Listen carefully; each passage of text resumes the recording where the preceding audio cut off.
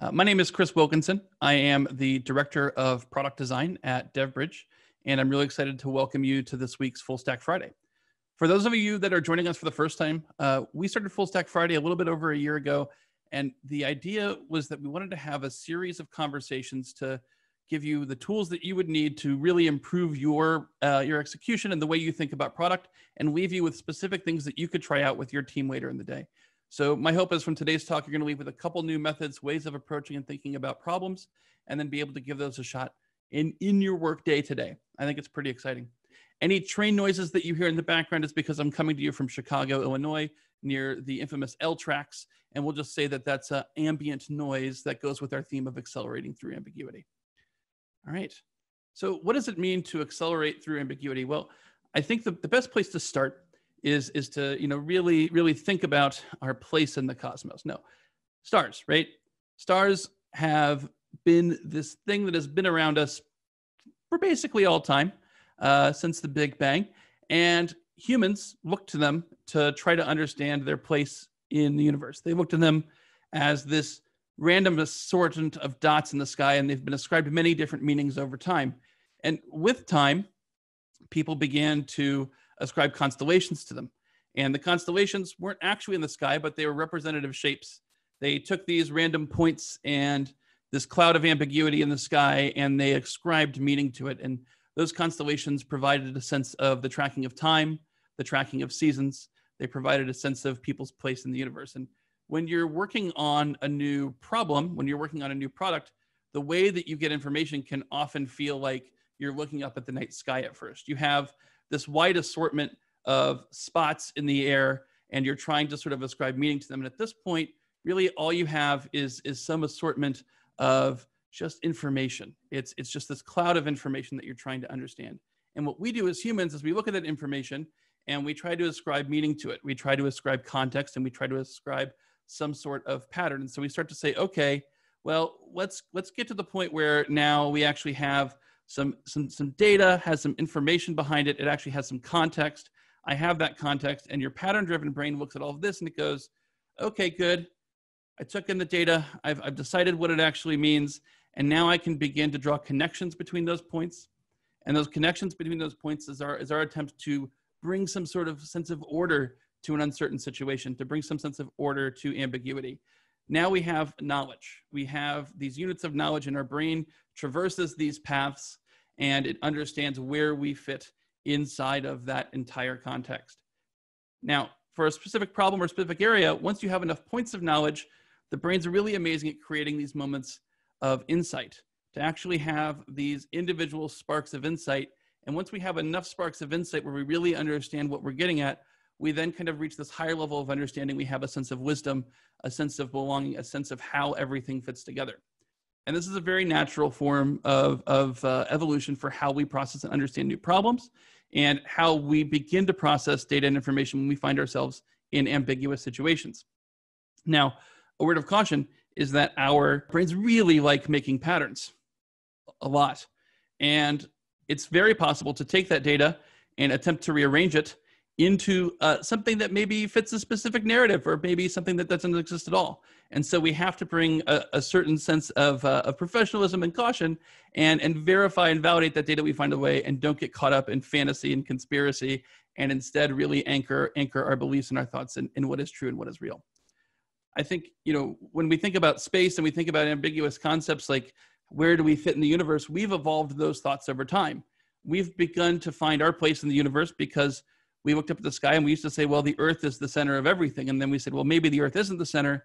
Maybe it's the sun. And over time, we began to learn, well, the Earth also rotates around the sun, which rotates around the galaxy. And I think when a lot of us think of a mental model of the solar system, and these mental models are very powerful for us to understand ambiguous concepts, we think of it as rotating on a plane. But it's even cooler when you think about the fact that we're revolving at 900 miles an hour on a planet that's orbiting at 19 miles a second, traversing the Milky Way at 1 million miles a day. Now, I only remember that because of Monty Python, so thanks to them for that brainworm that has stuck with me for the rest of my life. But really, our sense of how all these things come together builds on our previous understandings. We encounter the next level of ambiguity, And then we break that ambiguity down. We understand in pieces what we can understand, and then we evolve our understanding. When we take on these ambiguous problems, when we encounter ambiguous problems, it allows us to achieve more than we could previously. And you don't break down an ambiguous problem, you don't encounter a new opportunity by simply standing still. I think it's really, really important whenever you encounter any kind of ambiguity or uncertainty is that you have to keep moving. You have to keep your feet moving. You have to keep trying to move forward, because if you don't, your brain starts to worry because it can't form new patterns.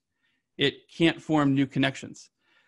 That ambiguity becomes uncertainty. And in that uncertainty, teams working on products can find themselves without a clear path forward. They can find themselves without a clear way to build on anything because they don't know where to start. And then you have inaction.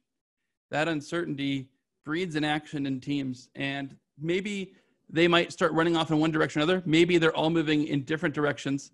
But if everyone's pulling in different directions, you're still standing still. And what happens in that cloud of inaction and that cloud of uncertainty is everything stagnates. A product will stagnate, a business will stagnate, the opportunities become lost, and the things that are moving through an ambiguous situation, through uncertainty, they continue to evolve while you slowly fade away. And that stagnation and that fading away generates a fear response in us. It's a natural part of our evolution. And in that fear response, it can become even harder to break out of that cycle of inaction. So I want to share some philosophic advice, if you'll allow me, this morning, a little bit of philosophy. Very important to not give into fear. Ambiguity is not a scary thing. Uncertainty is not a scary thing.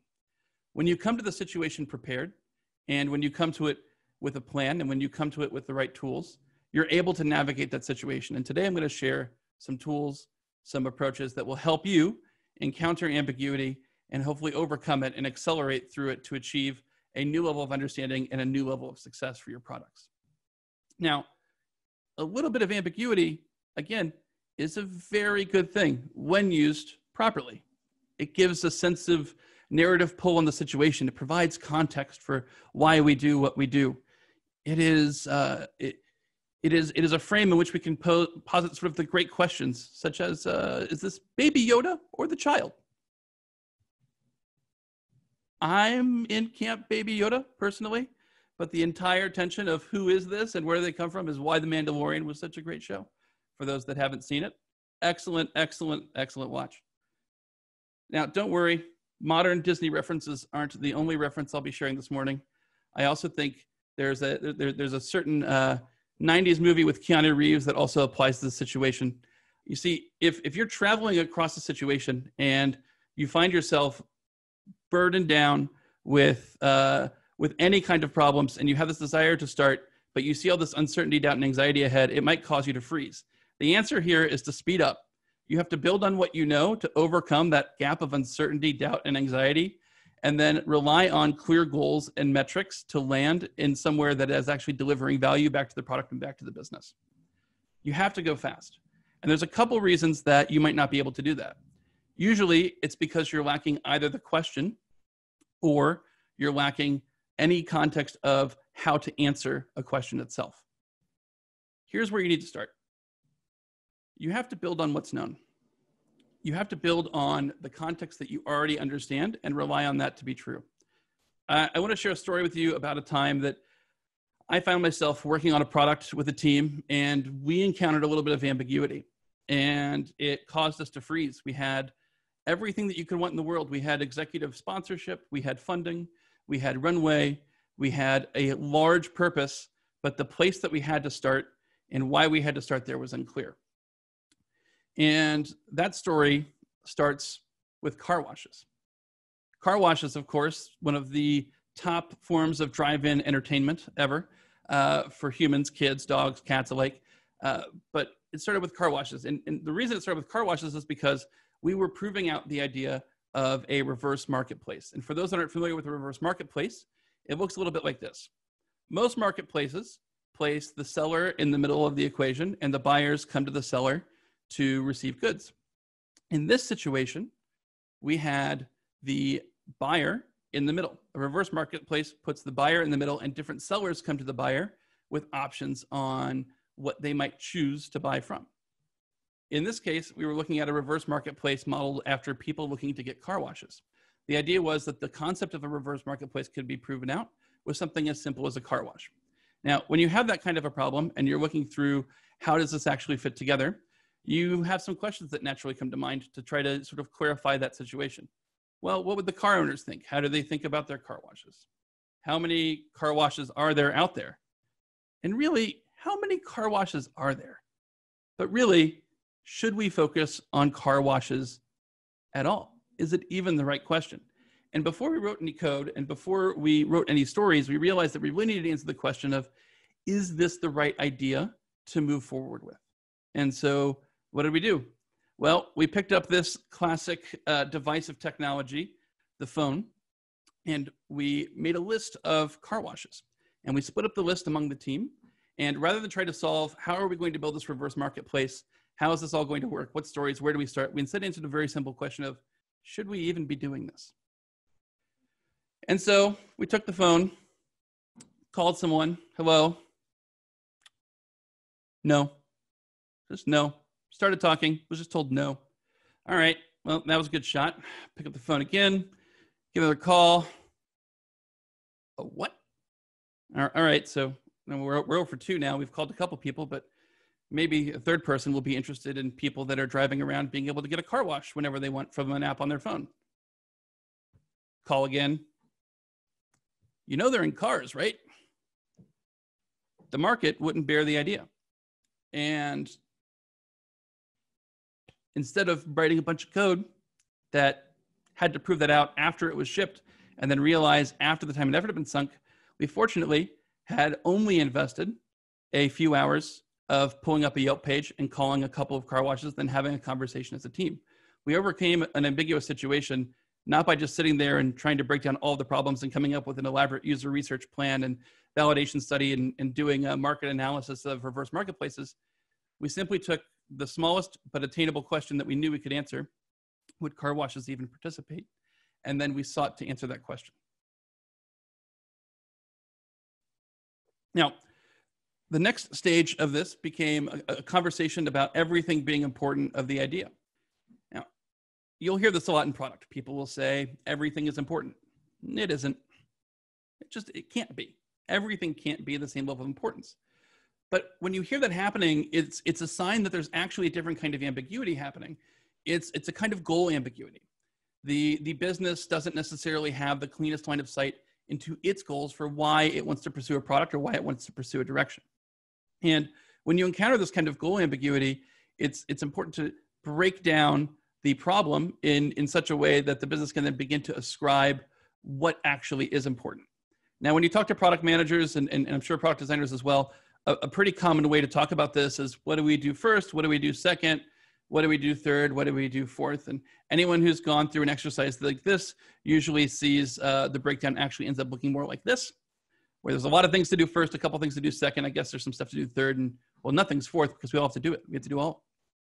And I think this is because whenever you're dealing with an ambiguous situation and you start any kind of prioritization that's objective like this, you're also bringing everyone else's previous experiences with that problem, first, second, third, fourth, to the equation. And so they have a harder time mapping an uncertain situation to those buckets.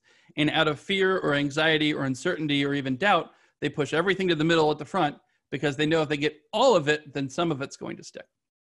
Rather than have the conversation this way, we broke it down into buckets that probably hadn't been thought of before. What do we have to do now? What do we have to do soon? What can we do later? And what do we know we have to take care of someday?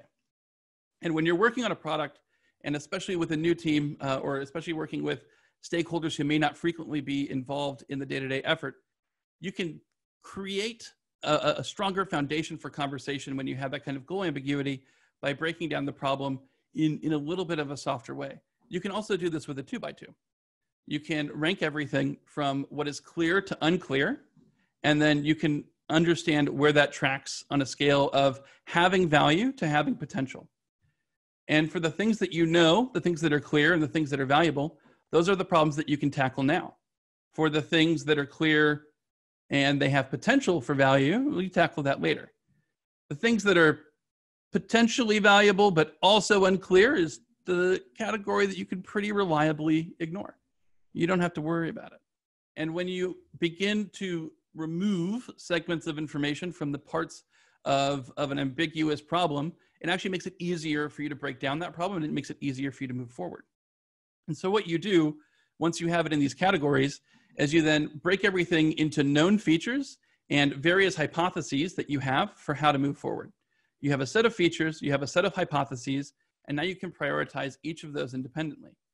When you take the top few of each, that forms a discovery backlog. That discovery backlog allows you and the team to then work through each of those items of feature validation and also disambiguating business requirements or potential business solutions as you would stories in a normal backlog.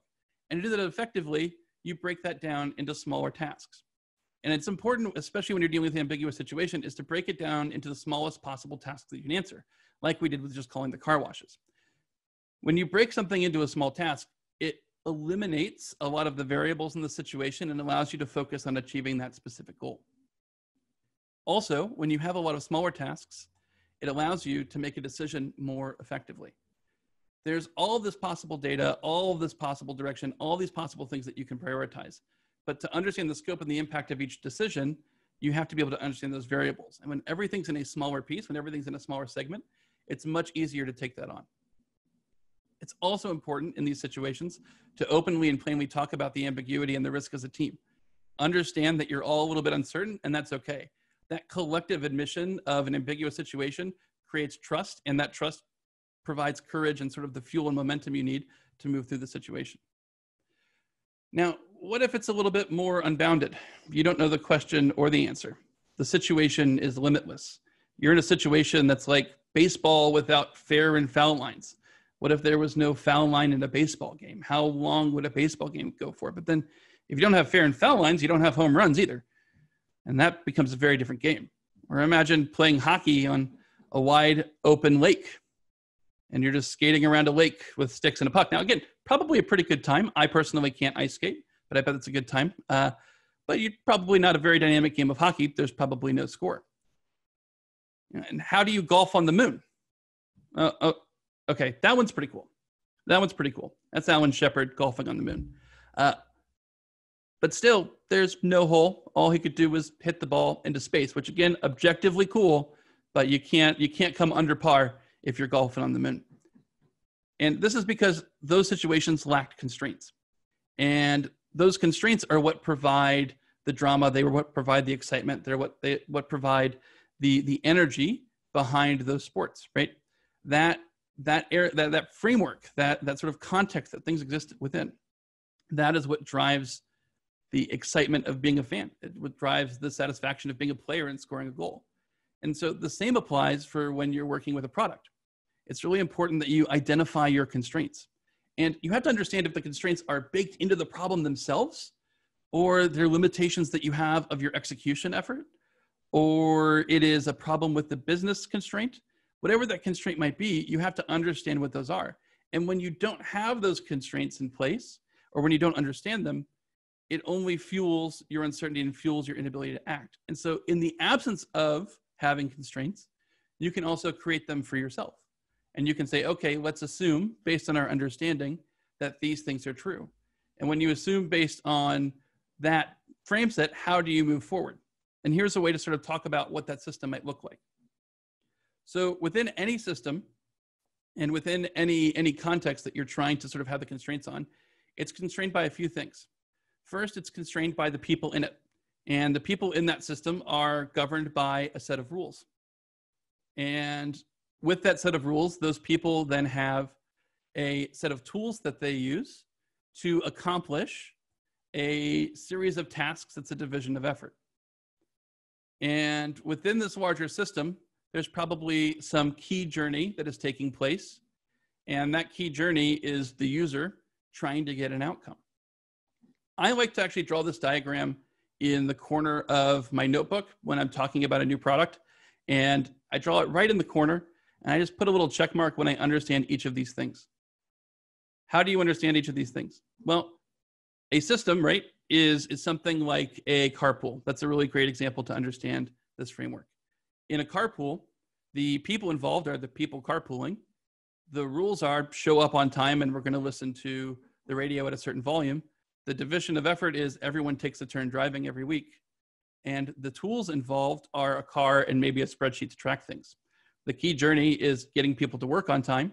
And the user, in this case, is the person driving the car. And the outcome is everyone's arrived and we have less cars on the road.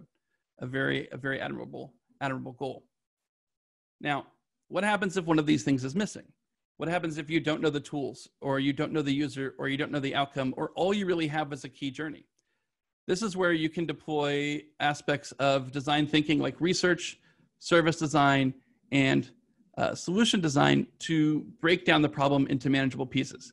You can understand the people and the tools they're using by doing contextual observation or by doing user research of the situation.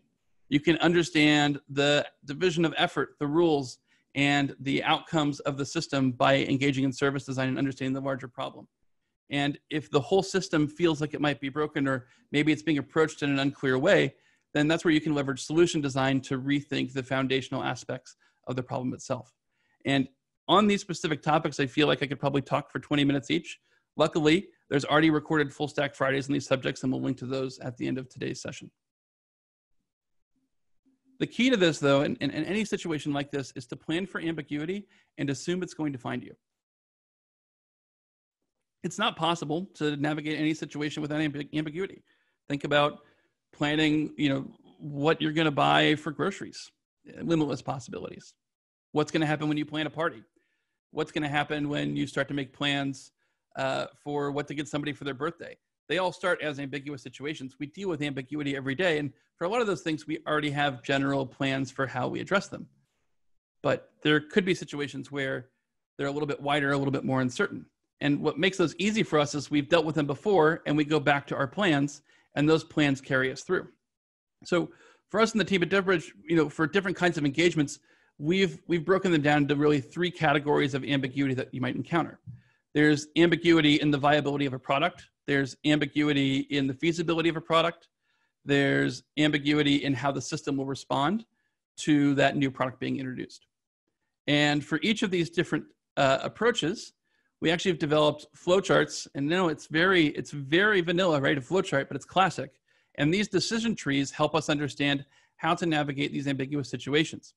And with each of these different situations, we have assets ready for the team to take on the problems that they're going to encounter. So let's say we're working with a team to determine a product's viability. Is this actually something that should be built or has the potential to make the impact on the business that people expect? If there's a value proposition, easy, move forward, let's roll. If there's not, that's when you enter into a period of discovery and definition, discovering the product, defining its constraints. And through prototyping and technical exploration, you begin to answer, is there really a product here? And it's okay if there's not. Sometimes in an ambiguous situation, it might seem like there's something there when it isn't there at all. Admitting that and understanding and coming to that conclusion quickly, realizing that part of the decision quickly is a very, very powerful and valuable thing. We have playbooks ready for the team, how big the team should be, how long they should plan it, what their outputs are going to be, a rough schedule for them to follow, every week breaking down what needs to happen to actually validate that product's viable or not, and then having a key approach to breaking down that problem over time and carrying that execution through to actually delivering the product itself. And I think what makes this process successful, what makes any playbook like this successful, because it's a recipe in some ways, right, is bringing people along on the journey with you. And that's why even from things like sketching out various ideas or breaking down problems in a design charrette or any sort of design sprint type activity is very powerful, because these acts of co-creation disambiguate the situation for everyone. And if some people have certainty and other people don't have that certainty, that's where you create a disparity. And in that disparity, that's where you have anxiety and tension. And that tension can make it harder to move forward with the product itself. That's why it is so important to take everyone on that journey with you. Now, there's a framework that I like to try to break down these kinds of situations to bring other people on the journey, because it's not always possible to have everyone in the room. I want to give a shout out as I get started with this to Ryan Rumsey and Second Wave Dive. This is kind of a riff off of a framework that he shared on how to break down problems and share them with executives. I think that the first thing that you have to do is you have to frame that opportunity. And when you frame the opportunity, you have to frame it in terms of what it means for the business, what it means for the product, and also what it means for the team that's building it. When you're summarizing these efforts, you pull it all together in one central location. The next piece that you need to do is break down your objectives. What are the 3 objectives, the 4 objectives tops that you have in engaging in this effort to disambiguate a situation? Every one of these objectives then need to have a specific plan and outcome associated with it. And you nest those plan and outcomes with that objective itself. So everything flows through and you're taking people on that journey with you. Once you have the plan and outcome, that's when you get into sharing what the specific impacts are. You have an impact on a product, you have an impact on the business. Either way, you share what that anticipated impact would be and what you've learned from those discovery efforts. Finally, once you have those pieces in place, you're able to actually propose that scope and that path to delivery. And what you're doing here, rather than having a series of slides that are all walls of text, is you're showing the artifacts and you're showing the pieces and elements of the process that brought you to this place where you have this understanding. You're showing that, yes, we were uncertain, we made a plan, and from that plan, we generated outcomes that then became these impacts that we can create. And here's the cost and benefit of addressing those impacts. Ambiguity doesn't have to be scary. It doesn't have to be this thing that freezes action. I think for me personally, there's this quote by Marie Curie, and it's really sat with me ever since I heard it. She's like, nothing in life is to be feared. It is only to be understood. And now is the time to understand more so that we can fear less. And it shows that really what it's about is building that understanding and seeking that understanding and fearlessly chasing what that truth is and then embracing that truth. When you embrace that truth, you're able to form unique insights that become wisdom, that become the kernels of a unique opportunity, that become market differentiation. You don't get distracted by fantasy or conspiracy or imagined problems or villains. You're dealing with reality. And you're able to do that because you don't give in to fear. You embrace what needs to be done and you take action. You're moving forward because you have the tools that you need to act with certainty. And you have those tools because no problem is really too big to encounter. There's different frameworks that you can use to break these down. When I first came up with this framework, and it's evolved over time, it came up just in conversation. And we said, well, let's try looking at the problem this way. We came up with it as an experiment. And it's through that experimentation that you're able to navigate through ambiguous situations. When you break down a problem, you're able to fully understand how to address it and then validate everything that goes into it to have confidence in how you act next. When you break down a system into its people, the rules they follow, the tools that they use, their division of effort, you really understand how people undertake a key journey in that system and what responsibilities there are for the user and what outcome that system is going to create. Understanding that system and locking down variables is a powerful way to move forward when you feel like you might not have all the constraints you need to make a decision. Always have a key playbook of decisioning trees in your back pocket for common scenarios that you might encounter. Having a set playbook to fall back on allows you to focus on executing the plays rather than trying to encounter every ambiguous situation as it arises. The key to it at the end of the day is that you got to go fast. You can't overcome those hurdles. You can't overcome those gaps in understanding without embracing and generating that momentum and bringing other people along for the ride. Now, if today's topic was interesting and you want to dive deeper on it, I really recommend these 2 talks that we have on devbridge.com/full-stack-Friday. The first is one that Aramis did on product-centric funding and how to incentivize business outcomes. I think that when you think about ambiguous situations, they often present themselves in that funding cycle. This is a great talk if you want to get into more of the business side of this problem space. The other thing that I mentioned a few times is the importance to have data and metrics backing up your decisions that you make. And I have another talk up there on data-informed product delivery, also with a space theme, coincidentally, talking about a time that I went to see the total solar eclipse. I think that anytime that you're trying to navigate a situation that you're not certain about, There are a wealth of resources out there that you can pull on for help, and including myself. I'll share my contact information in a moment, but really relying on your network and also relying on trusted partners to execute through an ambiguous situation is a really valuable and powerful thing, especially in bringing in that new perspective. Now, one of the things that I talked about a couple times today is the importance of going fast as a concept. And our next Full Stack Friday is going to be coming up here in a few weeks. It's going to be September 18th. And our managing director, Raymond King, is going to be joining us from our London office. And he's going to be sharing, a breakdown of really what does it mean to go fast? And what does it mean to understand speed for product delivery? And what does it mean to understand that speed and that velocity in terms of generating results? So I want to thank everybody for joining us this morning for this Full Stack Friday. I'm going to go ahead and open it up now to questions.